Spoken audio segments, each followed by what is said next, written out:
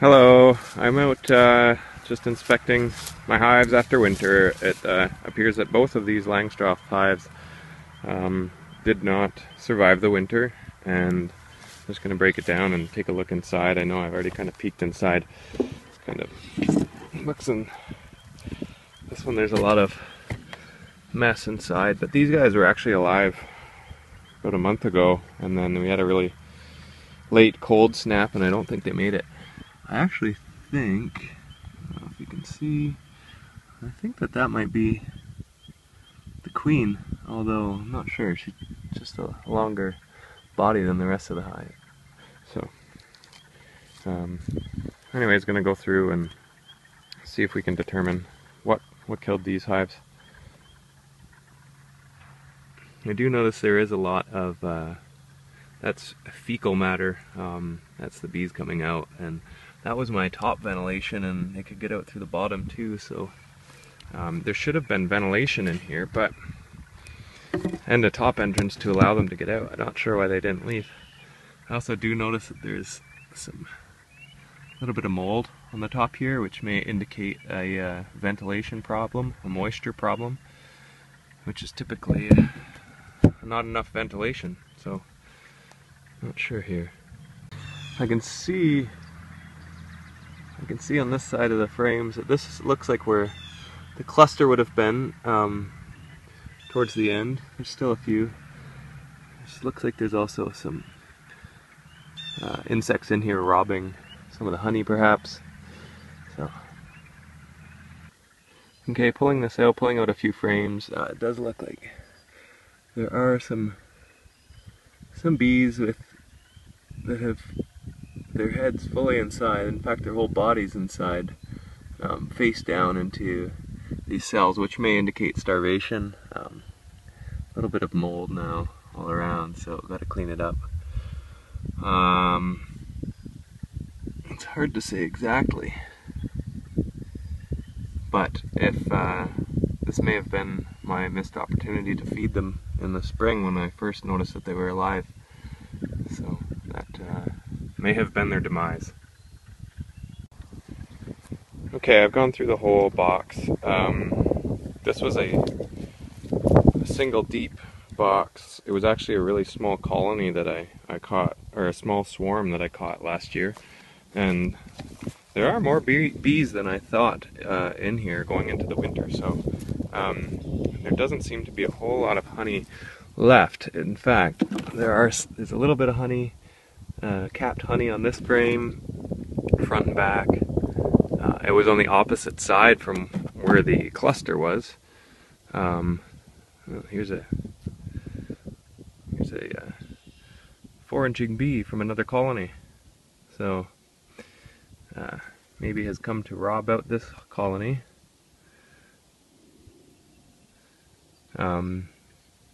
That's my first live honeybee I've seen this year. So anyways, yeah, I don't know. Starvation, maybe. If it got really cold, I don't think it was cold enough to kill them, but they seem clustered, and who knows. All the frames are out. There's quite a bit of dead bees in the bottom.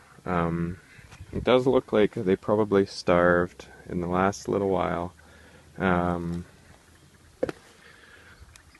So, be my lesson to come feed them if the winter's lasting long.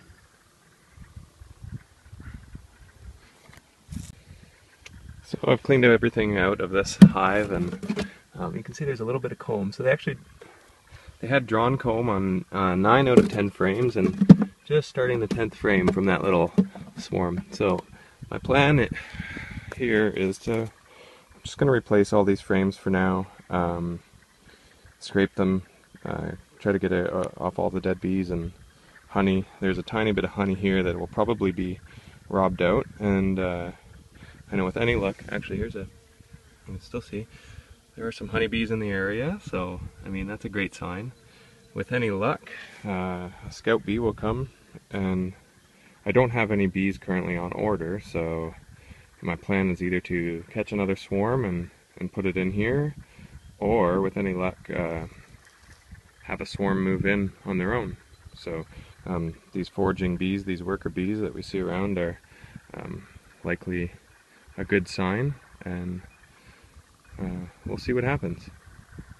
Okay, having a look here in the second hive, this was actually a colony that overwintered the year before. I can see as soon as I open up the inner cover here that there is a cluster up near the top. So I'm going to try to dig down. This colony actually had chalk brood right before the winter, so I didn't really expect them to make it through. I added some more ventilation and tried to get that under control in the fall, but I didn't have high hopes for this colony. It does look like they were still active, though. They managed to make it at least part of the way through the winter, so we'll take a further look. Okay, so we do see a cluster. There are some bees here with their heads deep in the cells, but only inches away, literally an inch away. There is some capped honey, quite a bit of it on this frame at least, so not exactly sure. My guess is an unhealthy hive paired with a cold, long winter and maybe lack of food, although this top box seems to have quite a bit of honey in it. We'll see. Some mold as well down there, indicating a moisture problem. But again, both these hives had ventilation going into the winter, and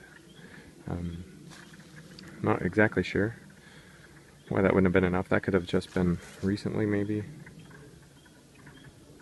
We'll see.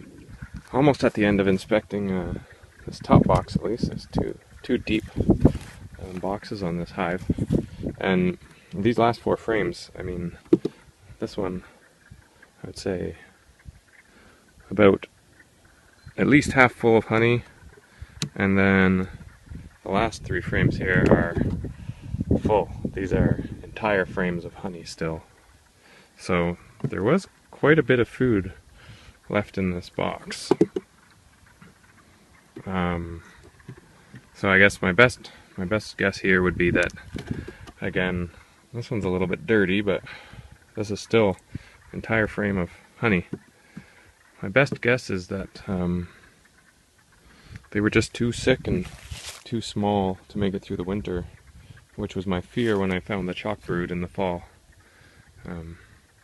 So I'm going to take out some of this honey maybe, and we'll leave it, clean this one up as well. I'm going to leave both of these boxes here, at least for the short term, and we'll see what happens. Hopefully catch a swarm in a few weeks, and that will be good.